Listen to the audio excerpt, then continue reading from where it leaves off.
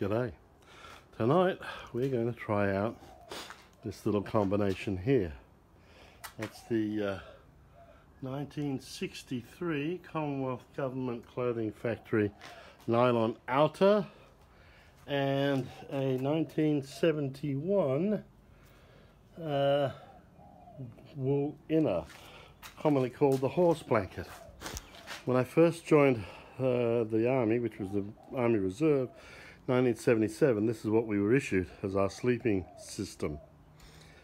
Yeah, I can't recall sleeping in cold weather in it, and I can't really recall sleeping in warm weather in it either, if I'm honest, but it was so long ago.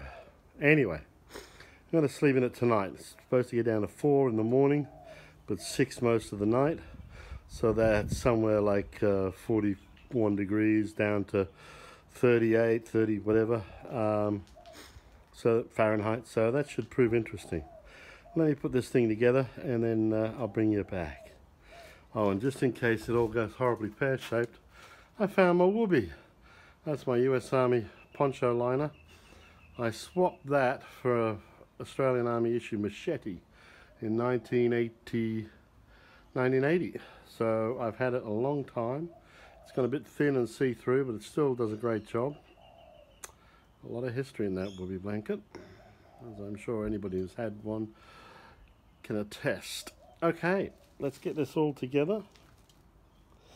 As you can see, it's got little studs, press studs, all along the end. I'll do the bottom ones up for the foot box, but the other one's a bit problematic.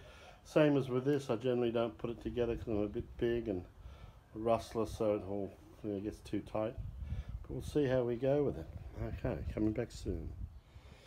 Okay, a little bit of faffing about, but there it is, ready to go. So this should prove interesting. Yeah, should prove very interesting. Now, I'm also going to use a Zeltbahn. That's an East German Army poncho, which you can use as a shelter.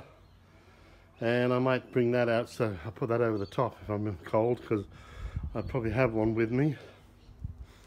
I'm looking at trying some old school stuff, you know, just all military surplus.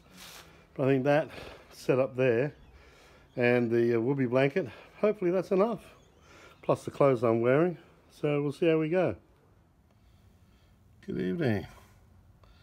It's after 1 AM, it's 7 degrees, and we're about to do this testing at the Wayland Proving Grounds and live fire range.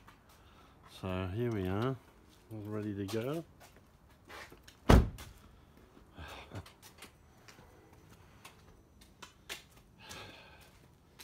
I have the horse blanket and my woobie blanket ready to go. If that fails, I've also got an East German Army Zeltbahn, nice bit of cotton canvas. I'll put that over.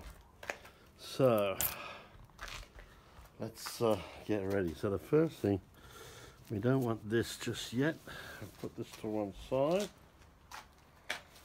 and let's get into this thing. I'll bring you back in a minute when I'm in.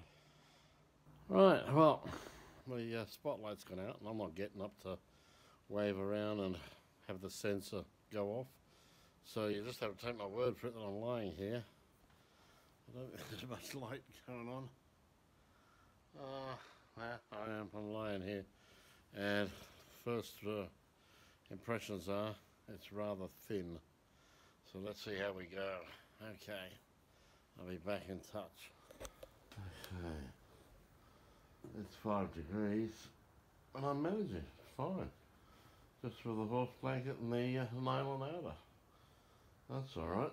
The only thing is rolling over, you become uncovered. Rather than that, fine bit of kit.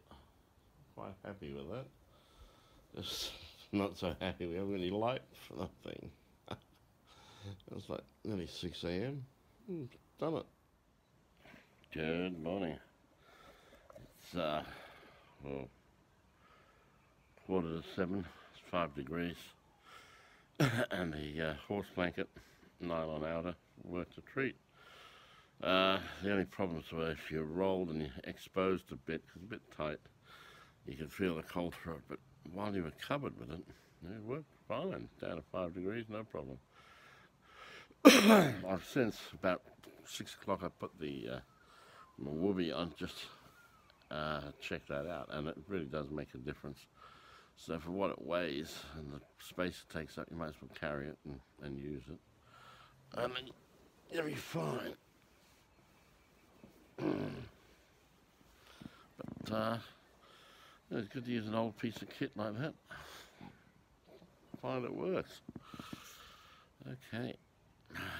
Pity I couldn't get any film during the night. It was just black because I've got a light over there, but I couldn't be bothered getting up to turn it on. So there you go. Another hour here, an hour of kip, and then I'll start my day. Hope you enjoyed the test.